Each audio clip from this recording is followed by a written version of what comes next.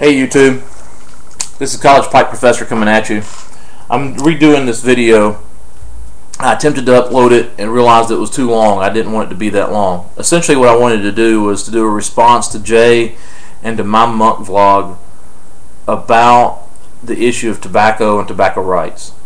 For those of you who don't know, I teach American government at the local college here. I've been involved in government ever since I was probably in middle school. I remember being in middle school and my civics teacher asking me who was Jimmy Carter's national security advisor.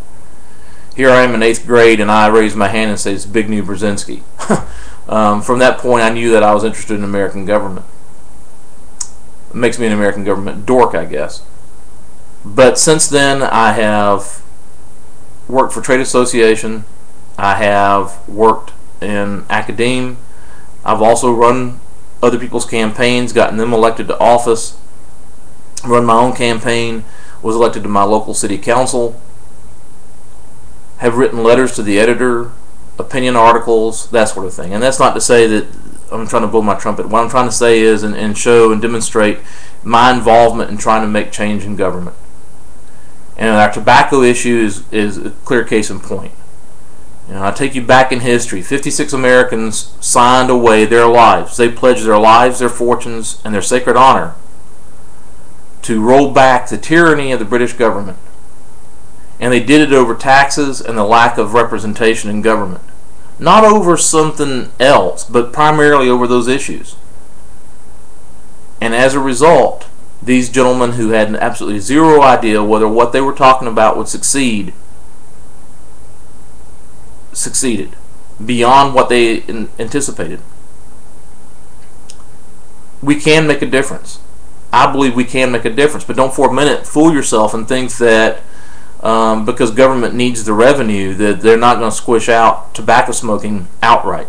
There have been prohibition movements on tobacco throughout American history. They will push it out. And you'll say, oh, but they need the revenue. Last year, Georgia's tax revenue was almost $40 million.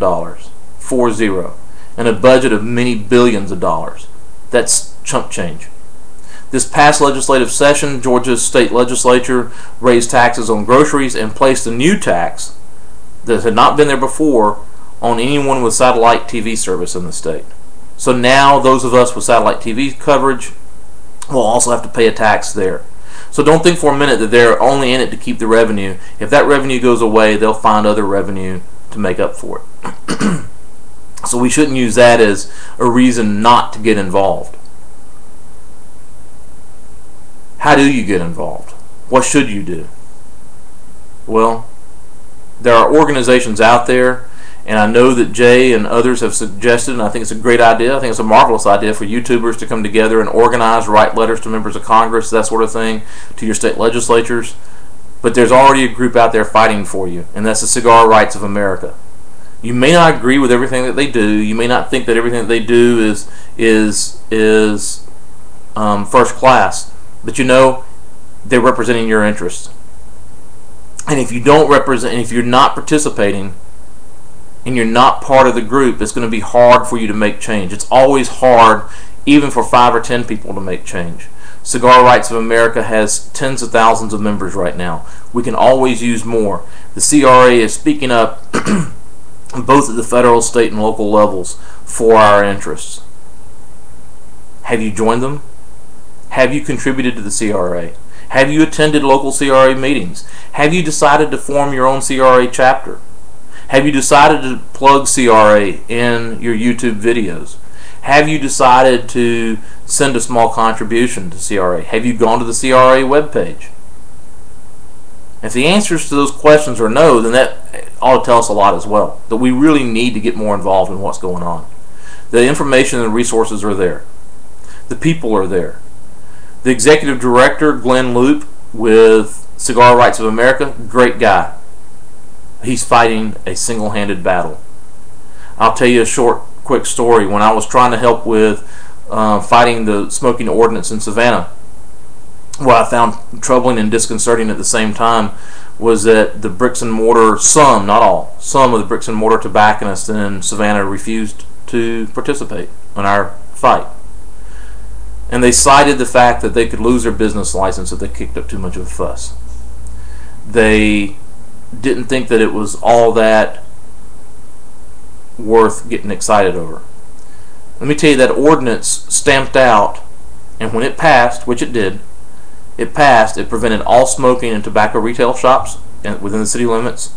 It prohibited smoking within 10 feet of doors to any business and establishment in Savannah. And the only group that stepped forward that was willing to also fight back hard was the Georgia Restaurant Association, and they carved out a short exemption for outdoors patio smoking to still continue.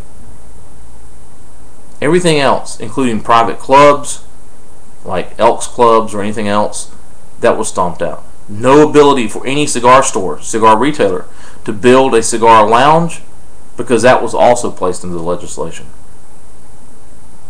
But nobody cared. Nobody was willing to fight it. No one was willing to go down. I went down, spent a lot of my time going down to fight this, and I don't even live in Savannah, to try to deal with this issue and try to mobilize. And we had some people who could do it. But folks, we're outgunned. We're out-resourced. And they care more passionately about the issue, they being the anti-tobacco crowd, than we do. And we've got to change that. And so my recommendation is that we work together as a group, not only on YouTube, but elsewhere, to come up with means of organizing, but to also utilize the resources that we have. The CRA is a good group. You know, it may not be perfect, but no organization is. But I can tell you what we can get if you don't participate. We can get a continued rollback of our civil liberties. We can get a continued rollback of our overall right to smoke. And I'm the first one to tell you there is no constitutional right for us to smoke. But by the same token, we do have constitutional rights to private property. And when we tell bar owners and restaurants what kinds of activities that they can allow to take place in their establishments, we're encroaching on their Fifth Amendment rights to the Constitution. So think about those kinds of things as we go forward with this battle, as we go forward with what we want to accomplish. I implore you, join the Cigar Rights of America. Let's pull together what we can do. You can go to Cigar Rights of America on Facebook. At least join their Facebook page if you're not willing to contribute, if you're not willing to sign the membership.